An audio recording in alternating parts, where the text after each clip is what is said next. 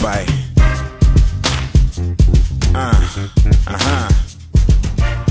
I feel start this one myself. Sing it, damn it. Boys are bread all week. Missy, yeah, time is money. For coming yet again. My name is Joe Ansah, and I happen to be the chairman of Arc Africa. And today is a very special day, not only because we have such extraordinary panelists, but we are also been very fortunate to get a grant to create a new program called the Creative Force, which is being sponsored and funded by the Prince Claus Fund in the Netherlands. We're very, very pleased about that. What the Creative Force is attempting to do is to move the talk shop to the workshop, where we are now going to send young volunteers, professionals, design professionals into the field to engage in Africa's development agenda. So in a way, it's like a Peace Corps for designers, architects, graphics people, artists, product designers, and so forth. And we will place them in, let's say, Tamale Assembly, where they're doing, there's a street improvement. So we can have a mini competition of sorts to design bus shelters that reflect the culture and the context of Tamale, things like that. So all the things that we keep talking about as to why design matters, we hope to be able to implement some of these ideas over the next few years. We've had great partners. Next slide, please. So we want to get young designers to recognize that they need to be part of Africa's development agenda. It cannot be left to lawyers and bankers alone. We have a role to play. We have partners like Play Soccer Ghana, who have the FIFA Football for Hope Academy in Cape Coast, and we'll be working with them. AFS Ghana, we are going to be working with Yale Alumni Association on their Yamranta project, and AMA, Tamale Assembly, and so forth. We're very, very excited about being able to get all of you to go out. And you know, Ghana is not about Accra. It's about the regions. This is where the real action needs to be. And I'm thrilled that, next slide, Arc Africa, through its Creative Force program, can truly engage in the field. This is Wahab from Football for Hope. This is a building that I actually designed out of shipping containers and bamboo many years ago. Next slide. And we're going to be doing their next phase of their project. We are going to have master architects and designers come from all over the world, and the first one who will be coming this year is Francis Kere from Burkina Faso, who will be having some workshops here in Ghana with the design professionals. Next slide. And so anyway, without saying too much, it's wonderful to start 2014 on a very bright note, and it's been many years with all of you as friends of Arc Africa, and we hope this great discourse and salon will continue. On that note, I'll hand over to Kofi Blanson. Hi, good evening, everybody. Thank you very much for being here. Just managed to get here by the skin of his teeth. He was stuck in Nigeria till just a few minutes ago. So, welcome, Joe. Thanks for being here. It's a very special evening tonight. This is about the 50th one of these events, and we've done, and they seem to be getting better and better. So you're in for a treat. This evening, we're really, really honored to be with some very special people. And I feel a special sense of ownership. The first thing that I want to really acknowledge is that Joe is a theoretician of design himself and could be on the panel. I just happen to be a consumer of design. When somebody asked what was good design, the only thing I could say was to remember what Supreme Court in the US, the justice said when he was asking about obscenity. So I don't know what it is, but I can recognize it when I see it. And that's the way I feel about design, that I don't know what it is, but I can recognize it when I see it. I have to interrupt. I'm so sorry. I mean, this is so rude. I mean, AID is made possible by the Golden Tulip Hotel chain. And in my exhausted state flying in from Port Harcourt, it's been a very extraordinary evening trying to get here. I need to introduce the people who make this happen. The chairman of Golden Tulip is here. He'll be joining us later. But his trusted assistants and leaders, the new GM, Francis, this is his first AID. We thank you for opening this up for us. and we really appreciate your continued support. Thank you. Always supported us and made us happen. And Beartrice, we thank you. 2014 will be a great year for both the hotel and then for us. All the best. Thank you. So after doing all that, we can get back to business. A point of taking people to his atelier when they were leaving Ghana, so they could take a piece of Kofi Ansah in Ghana with them. Kofi Ansah, let me tell you a little bit about him, is a renowned fashion designer, both innovative and creative. He has been credited with being the face of fashion for the Ghanaian fashion landscape, and is by far, even though B might dispute this, the leader in the field of African fashion design. He's a founding member as well as a president of the Federation of African Designers. Can we give him a big hand? On the panel with Kofi is B. Arthur. And again, somebody I feel a great deal of kinship with. We've spent countless hours on Facebook saying unprintable things about the world, about design, about everything. Unprintable. B embarrassed me this evening at dinner, just before we came here. She said, oh, I know Kofi. Kofi's a very good friend of mine. And then she said, to make sure to say, but I don't know him carnally. Now, I thought, B, I mean, why couldn't you just leave that hanging out there? But anyway, so B is a wonderful person, an illustrious Ghanaian fashion designer whose brilliant career spans over 17 years. She's still only 32. She took the fashion world by surprise when she won the Cora All-African Fashion Award in 2001 in Sun City. And since then, B's eclectic collections have graced the runways of many fashion capitals on the continent and beyond. Most recent shows, which were Afrique Chic Collection 2010 Cameroon, Dakar Fashion Week 2011 Senegal. For those of you who don't know that Dakar is in Senegal. Chris Seydu Fashion Week 2011 in Mali.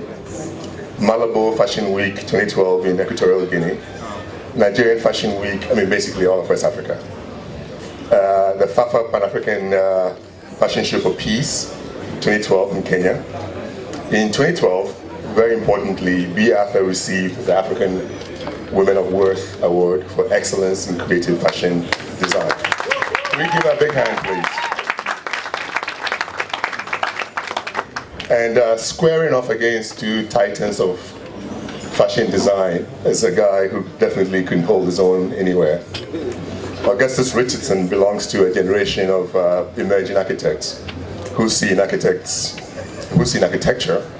the power for social and infrastructural transformation. Based in Accra, Richardson reveals how the architectural landscape of Ghana teems with opportunities for emerging architects, especially those who hold a radical vision to engage in architecture that triggers positive change. Recognizing the vast potential Ghana holds in this year of architectural revolution, Richardson helps us to understand those points where traditional art forms and materials converge with modern techniques to create sustainability and flexibility. In his view, Ghana's future is bright, something I agree with, particularly when shot through the optics of architecture. Augustus Richardson speaks on design, Mobius Architecture, his firm with Samadabi, and one of their latest projects, The Bridge. Can we give Augustus a big hand?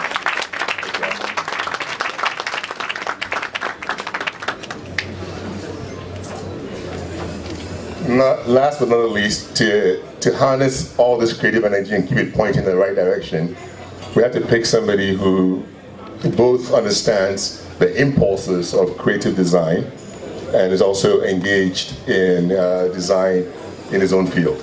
So M.anifest said, manifest. I was trying to be creative here. You tried. I did, right? Thank you. M.anifest is an internationally acclaimed award-winning musician from Accra, Ghana. Big up for Accra. Hey, you know I can say that. In 2013, he won the Best Rapper of the Year award at the Ghana Music Awards. Only a year after being tipped by BBC's The Strand as one of 4 artists to watch in the world. Described as Ghana's rapper supreme by Rita Ray of the BBC, M.anifest's originality, lyricism, flow, and depth in content has made him one of the contemporary Africa's best kept secrets. But not after this evening. After this evening, the whole world will know him. You know, another creative category, moderator for this evening. So without really hogging the limelight for much longer, let me hand over to M.anifest. M.anifest, your show. I mean, that's what we do these days. You design your own biography so that nobody can tell your own story for you. But it's an honor for me to moderate this panel today. I'm not going to take any more. So much knowledge around me that I'm looking forward to hear from. You're going to hear a lot today that's going to be insightful, that will be colorful, that will be honest, and hopefully you also contribute to it. So we're going to spend, I think, the first hour with our panelists probing into their minds and why they think design matters, and also probing into their work and anecdotes and various examples and fascinating insights that they have for us. So I'm just going to launch into some questions straight away without further ado. Can I do that?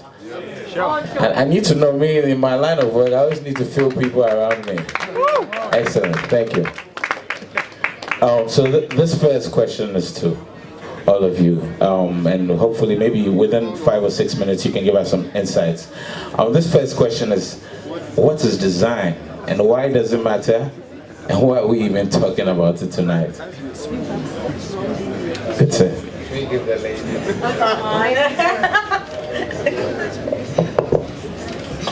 Okay, no need for me to reintroduce myself. I'm Beartrice. I've been designing for many years. Honestly, when I started designing, I never really saw it as a profession. It was more something that was intuitive, something that I did probably for fun.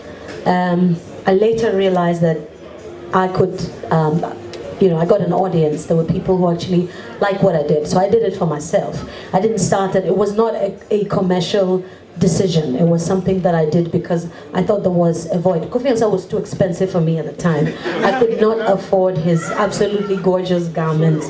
He made these wonderful kente dresses, mini dresses for cocktail dresses. I love them, and I couldn't afford them. So I decided that the best thing for me would be to probably start, since I couldn't sew, was to probably recycle my existing outfits. And since childhood, I do come from a family of artistically inclined people. So for me, it was very easy to pick up a brush, buy a few bottles of fabric paint, and start sort of redesigning my own clothing. So that's my introduction into design. I perceive myself more of an artist. I do it for the love of it, and making money out of it was secondary. I did make some money out of it, I must confess. That's because probably people thought me I was scandalous, that I was a attention seeker. My hair was 25 different colors and all that kind of things. And at the time, Ghana was pretty conservative. I mean, now you're walking around with lovely locks and everybody thinks you are normal. Back in the day, they would have thought you are wulomo or fetish, or you were smoking joints every night, and so,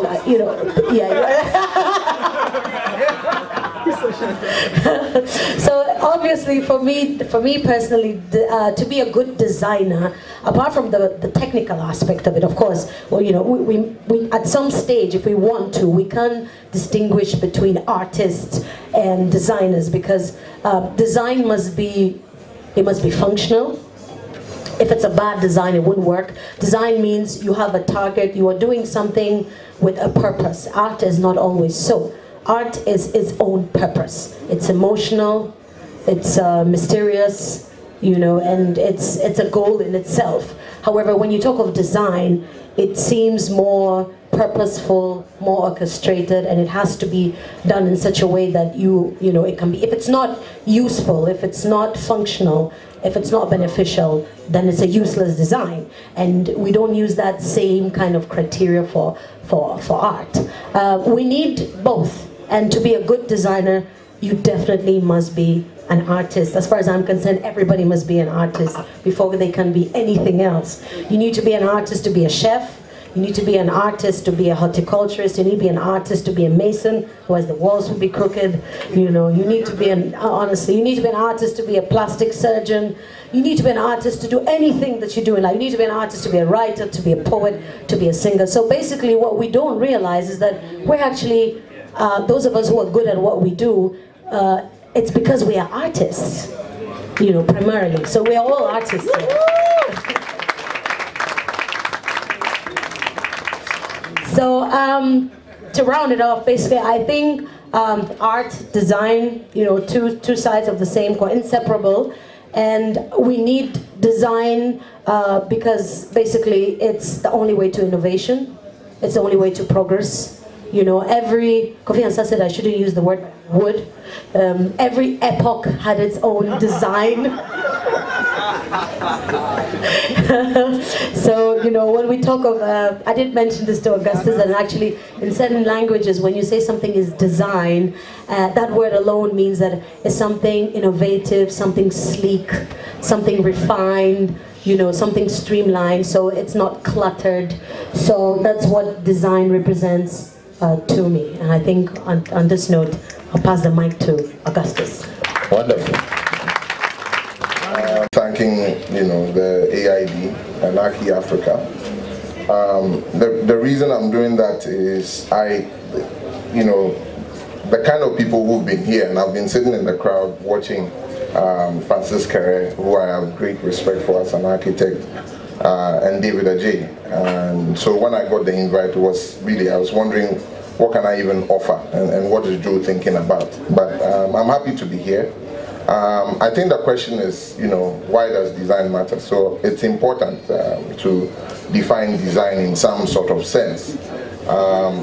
You read a lot, and all the great architects have some description for design, but I think for me, the description of what design is came some 4 years ago when I was running an internship in the office, and one of the many students who came by, because every time I kept saying good design. So again, per the topic, manifest, if you allow me, I think it's why good design matters, because there's also bad design. So I'm just trying to get it right. He kept asking, what is good design? And I think I sat there for about a minute and thought about it mathematically, and then wrote an equation. That good design is equal to good design, but remove one O and it becomes the God design. And I think what I told him was that design is linked to nature. Everything that man has created has come from that inspiration, and I link it strongly to that creator, God, who puts it in us. I mean, people call it genius, but it gets to a point where you have to come up with an idea, and sometimes, I don't know if you share with me, you sleep and wake up the next morning and everything is resolved in some sort of manner. You need that genius, you need that spark. So that became my definition, which simply also goes to say that it's linked to everything that we see. It's everything around us is designed. The chairs you are sitting in is designed. The clothes you are wearing is designed. The lights, the lighting system, the building we are in is designed. So design is really critical when you think about it. When I read it, one of the descriptions that came out that made it drive it even home was that design is intelligence made visible. All right? So everything that we do, everything that is in our mind, we have to be able to find a way of articulating that to explain, our feelings, our emotions, our concepts, and our philosophies. And going to your question about how it is we approach it, I'm a stickler for anybody who comes to my office. It's really about the philosophy and the concept that you are about. If that concept and philosophy doesn't really resound with what we are doing, it's going to be very hard for us to work together. And I mean that for clients and for students. So I think that philosophy is a very critical thing. It's a very simple thing. I think throughout teaching, people sort of confuse it, but I think it's very simple. It's your belief systems. So if you're a Muslim, you're a Muslim. That's your philosophy. If you're a Christian, you're a Christian. But when you come into architecture, we start sort of linking it to, you know, the modernist movement, contemporary architecture, brutalist, you know, all the various types. So that is the core. You need to sort of have what you are about, and then based on what a client's, based on what a client's brief is, based on what a client's site and location is, and all the research that you do, you need to sort of take all of that in, mix with your philosophy, and create a concept that suits his budget. So, I mean, and relating it to architecture and skewing in, I think that this is my response to what architecture is and what design is. Thank you. Definitions of design. The epochs of design and the periods and all that. I'm lost for words.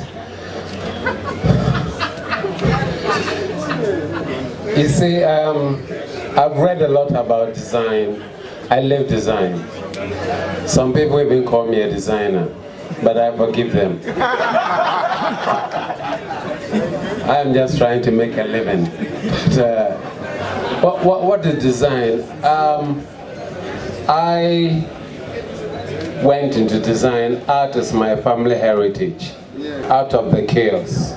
If you enter a building, there has to be a front door to enter the building. If I enter a building, I cry here and I walk straight into the living room, I think there's something wrong. I need a slight reset before I go into it there. If you go into the office and you put somebody in a bridal gown, I think something is not, I'm not talking about you. But I think one French philosopher, I think Baudelaire or something like that, I can't remember well, he said, to create something new, you have to destroy something. Destroying is easy, rebuilding is difficult, because design, as I said, there are rules and regulations. I've got a very highly esteemed friend here who is a justice of the High Court, so I have to be very careful what I say about the law.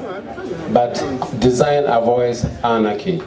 So I don't want to go into the literal sense of design. I've read about design being, you know, what makes innovation productive and all that, people with different ideas.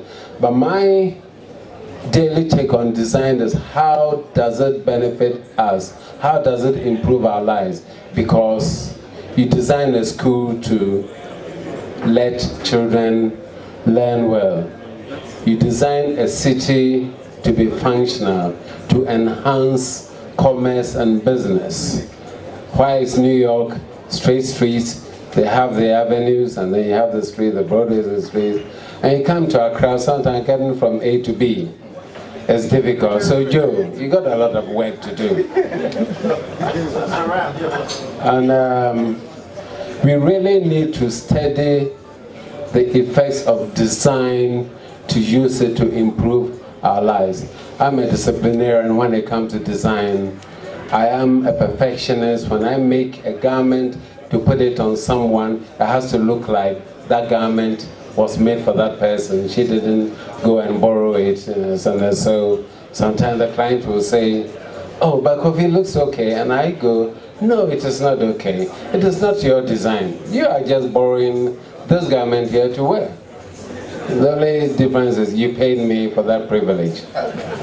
But I'm jealous of my design. So to me, design is life. As my young architect friend here said earlier on, I dabbled in a bit of architecture in my spare time, so nothing was lost on me over there. It is a discipline. So how we use it to create a productive existence, maybe that's what we're going to discuss tonight. That's my take on it. Thank you. a lot of things coming out already. Deliberate versus inspired, concept and philosophy. I mean, when I actually heard this topic, I thought it was very exciting and daunting, because I mean, when you say why design matters, you're talking about everything. And as we've witnessed from what they are saying, we're talking about designing legal systems, designing buildings, designing education systems, designing everything. So for me, as much as it's a very exciting topic, at this stage it's very daunting for me. So can you make it real for us? Can you make us know what good design looks like, what it feels like? Give us some examples in your work and in your view of what that is. And I'd like to start with Augustus with this one. Thank you, M.anifest. I think there's a slide that was showing, maybe if you run through that. Yes, please. Okay, so let's think about it. What is good design? What does it look like? Let me use my approach. I think, again, going back to the issue of philosophy, there are those things you believe in and that you cannot sort of separate yourself from. So a lot of young architects, and I'm sure many of them in the audience, will tell you, a client will approach and show you an image. All right?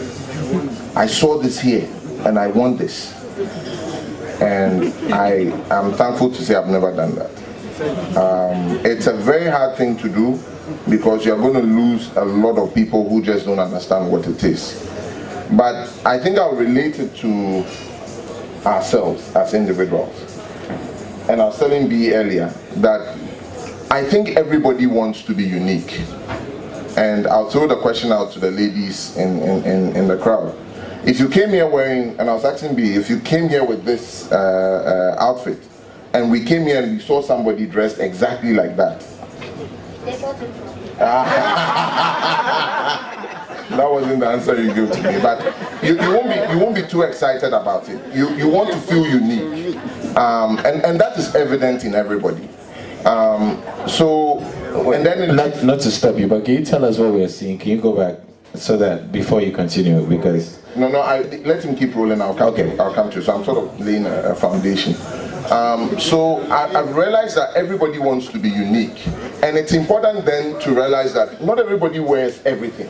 All right, there are people who I love Kofi Ansah's work. I was excited to see him on the panel and just wanted to discuss what it was, and also B's work, because it's really just out there. But it's not everybody who would like what they are doing. All right, so immediately a designer needs to realize that he has his niche market. I relate it to having friends. There are those who like you. There are those who don't like you, or who can't get along with you. So the first thing is you have to realize that just as you look, you have those who like you. If you're a designer, it's the same thing. There are those who would flow with your philosophy. So it's for you to keep pushing that agenda and making sure that you meet those people. For me, I believe in simplicity, and that's a very complex word in itself. But I believe that one has to go to the bare bones. I believe in timelessness.